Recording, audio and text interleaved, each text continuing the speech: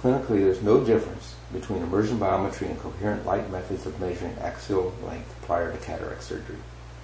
Fixed immersion biometry makes it easier to get on axis and obtain scans as an internal shelf positions the probe at the exact distance from the cornea as recommended by the manufacturer.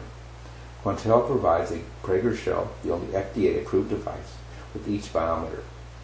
BSS will be infused through sterile tubing to create a water bath between the cornea and the probe tip.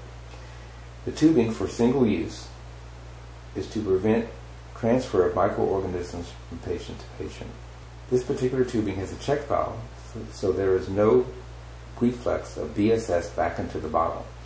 This is a cost-saving feature because a small bottle of BSS can be adequate for 3 to 5 patients.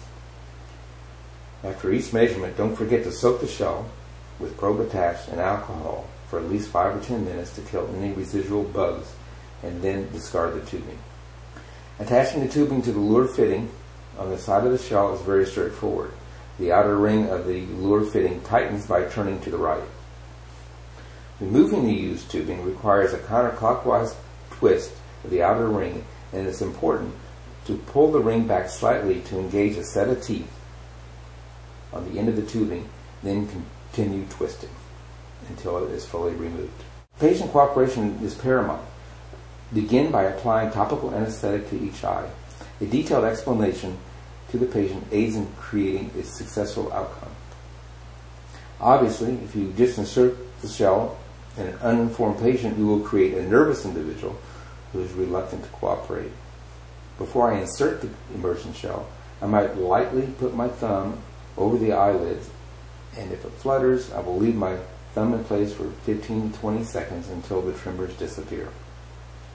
Note that the tubing attached to the shell faces the ear. In other words, it's always on the temporal side of the face.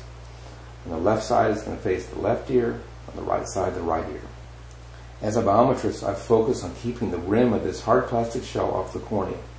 It's very easy to remove epithelial cells or microtoming the cornea such that it's going to be very irritating to the patient and take a while to heal, especially in the diabetic patient. I ask the patient to direct their gaze downward. Look at your feet. Look way, way, way down. Now, open both eyes and look up to the top of your head as I'm inserting the Prager shell. Note that my hand is resting on the forehead.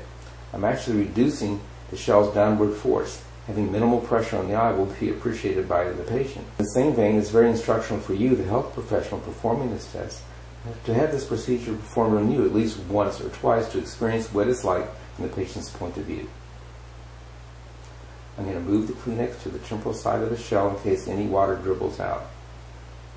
I'm filling the shell slowly to cover the bottom of the probe by squeezing the BSS bottle.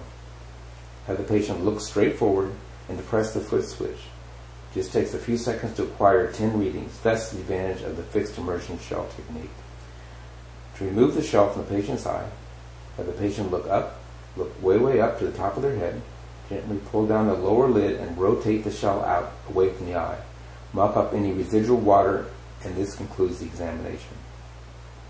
Always measure both eyes, as they should be within 0.3 millimeters of one another. A 1 millimeter mistake results in a 3 diopter error. Inspect the acquired waveforms, make sure they are equal height, not stair-step, and that you see spikes behind the retina.